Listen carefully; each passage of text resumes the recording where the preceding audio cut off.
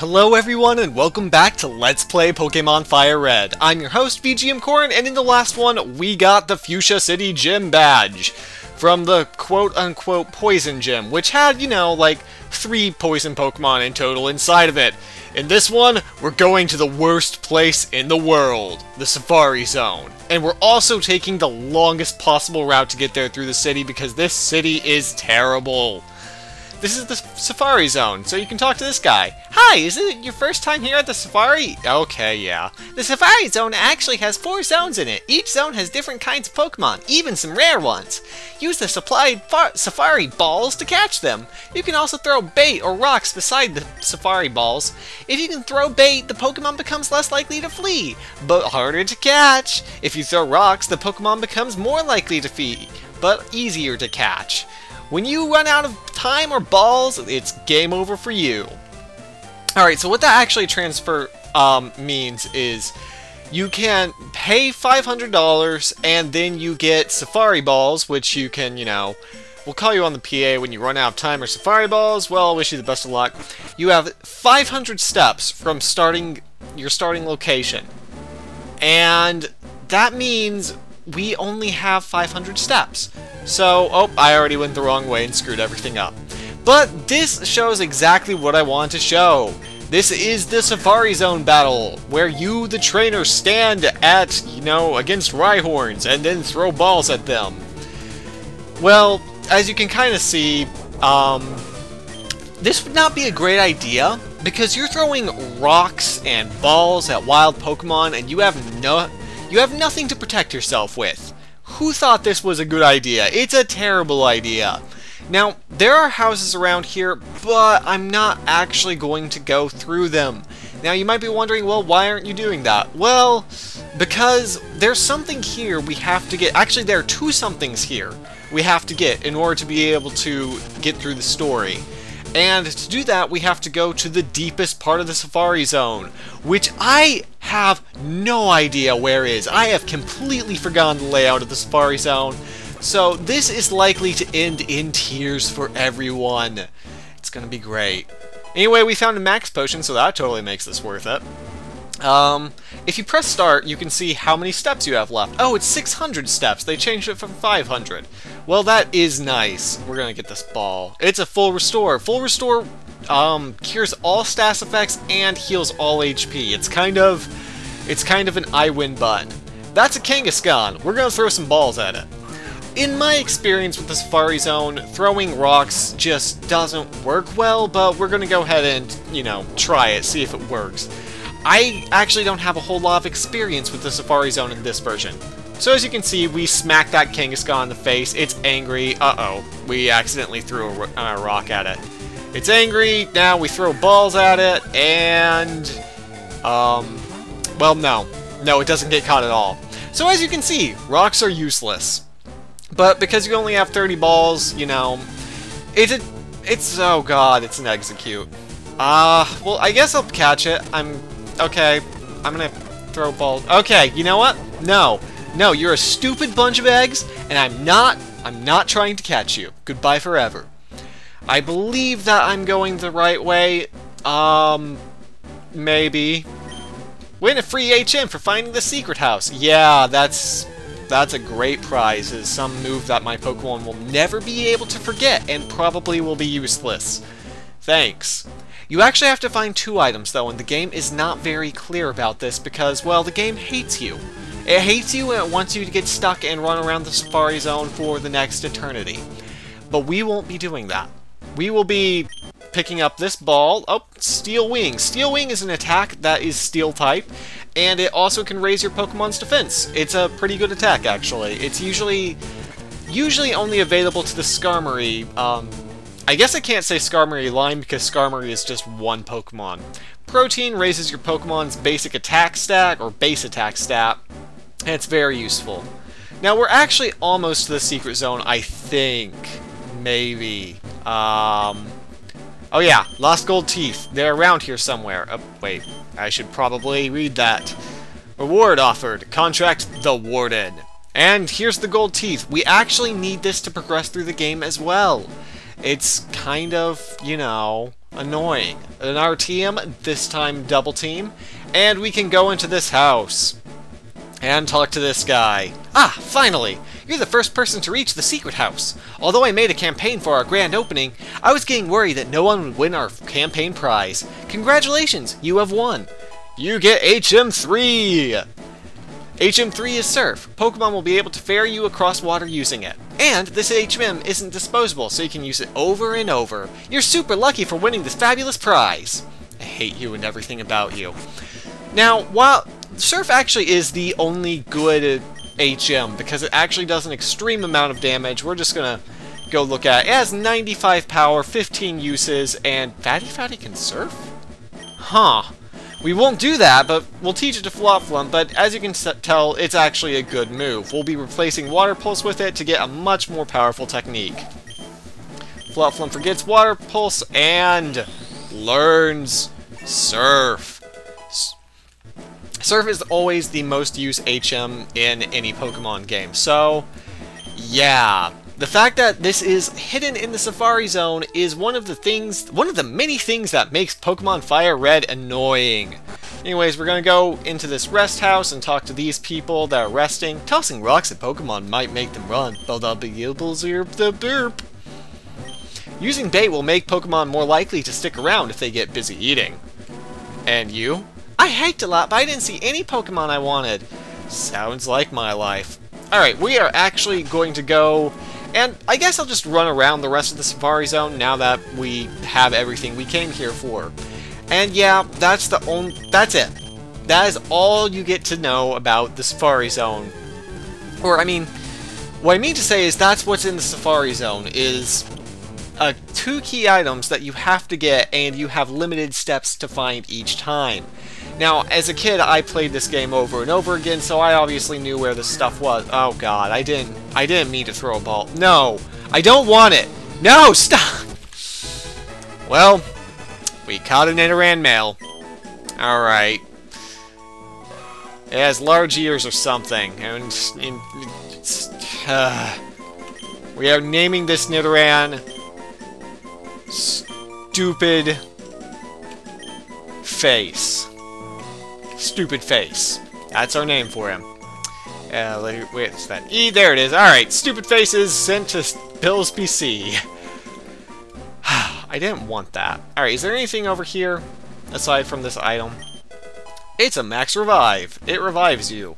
Maxily. That's what we're going with. Anyways, as you can see, there are plenty of items in the Safari Zone, so aside from catching Pokemon, you can spend a lot of time looking around for hidden items. It's actually kind of fun. Now oh. Okay, I didn't know that was there. Apparently there's a Leaf Stone right next to that nugget, and we found it. So, hooray, I guess. It's kind of weird. Anyway, we'll spend the rest of the time, which is an additional 63 steps running through this tall grass and trying to find something useful. That doesn't count. Let's throw a ball at it anyway, though. It's a Venonat. It evolves into a Venomoth, which is a poison bug type Pokemon, and who I could have sworn Koga actually had, but apparently not. Its eyes act as a radar, enabling it to be active in darkness. The eyes can also shoot powerful beams. So that's kind of amazing. I mean, it has both night vision and laser eyesight. I mean, who's gonna mess with that? Oh wait, he's terrible. That is a Nidorina. It is the female Nidoran. And we're gonna catch it, maybe. We're gonna just throw a bunch of balls at. Balls, balls, balls, balls, balls, balls, balls. Okay, this isn't working. We're gonna throw a rock at it. Rocks, rocks. Oh. Well, that didn't work. Didn't work at all. And another Nidoran male. We're running away from that. I actually wanted a Rhyhorn or a Scyther or something cool to put in my team to make me feel good about myself, but I guess that's not happening. I guess instead everything's gonna be bad. Because, come on. Okay, actually, I do want to show off one more trick here in the Safari Zone. If you just want to stay here indefinitely and fight things, you can very lightly tap the directional keys, and it will change your facing. And when you change your facing, you actually can run into wild Pokemon, as you just saw.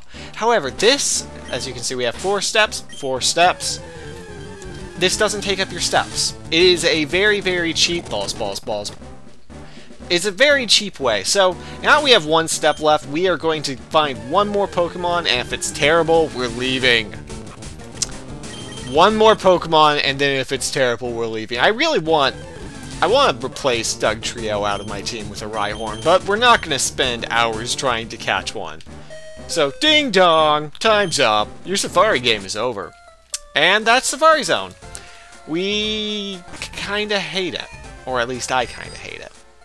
Anyways, now that you have Surf and the gold teeth for the Warden, let's go give the Warden his gold teeth.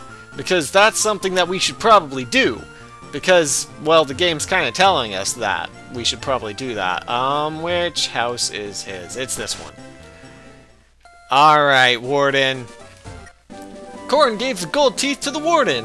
Hooray! The Warden popped in his teeth. Thanks, son! You're a real lifesaver. No one could understand a word that I said. Not a one. I was too ashamed to show my face around the office even. Let me give you something for your trouble. And you get HM4.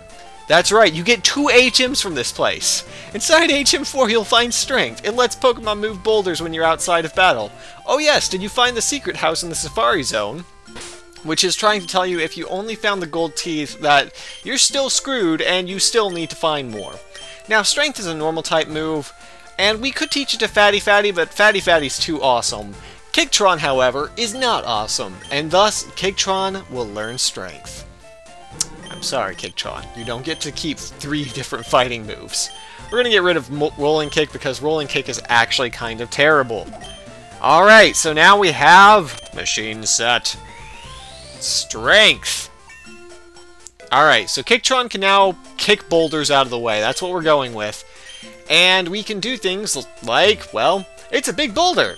Would you like to use Strength? And then your Hitmonlee comes up, and then you can push a boulder! And you get a rare candy. And after vandalizing his house, you can leave him. And after that, you can leave Fuchsia City forever and ever.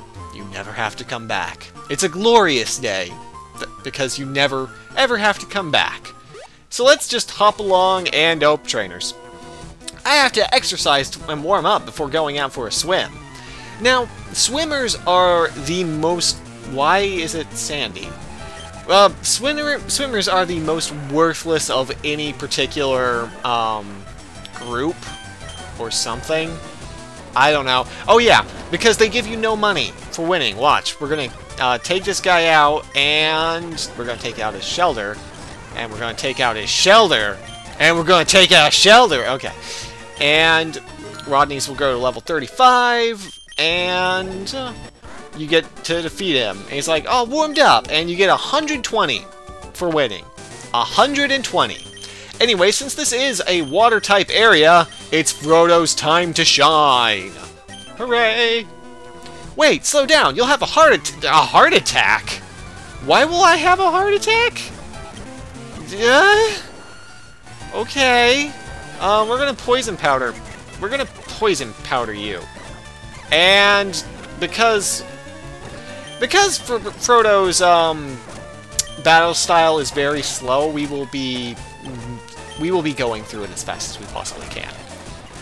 Unfortunately, this does mean that Frodo will not be able to stay in the lead because, well, he doesn't have the technique for it. And as you can see, that Staryu actually has Recover, and Poison isn't doing enough damage.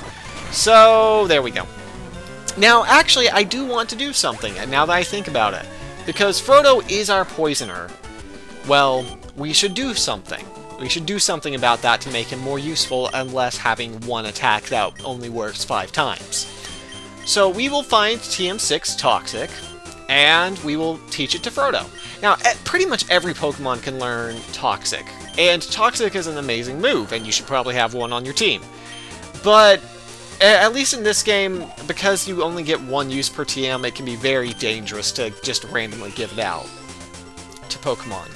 But that is okay because, well, I don't know. Can anyone learn Psychic? Probably not. Can anyone learn... These are a bunch of great abilities. Okay, we're leaving. We're moving on. This is the surfing area of the game. I hate this area. I look out at the sea and forget all the bad things that happened. That's great, I guess.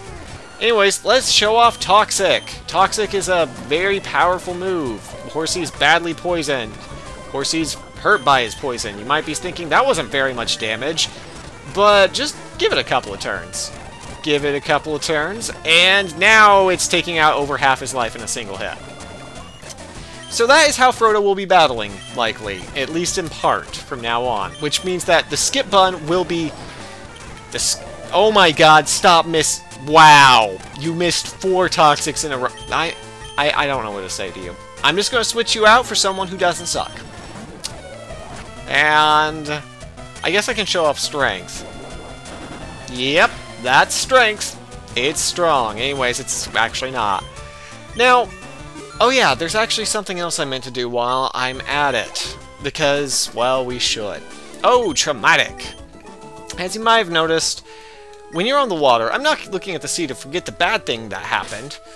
Well, it can be very hard to get back to a Pokemon Center without, you know, dying a horrible, horrible death. And so for that reason, we are going to use a third HM in this game, or episode. It is Fly. Fly is the only non-essential HM, but it essentially is essential. Do you like what I did there? Fly is a fairly weak attack, at least in this game. It only has 70 power, but it's better than Wing Attack, and that's the only other thing Charizard learns for flying.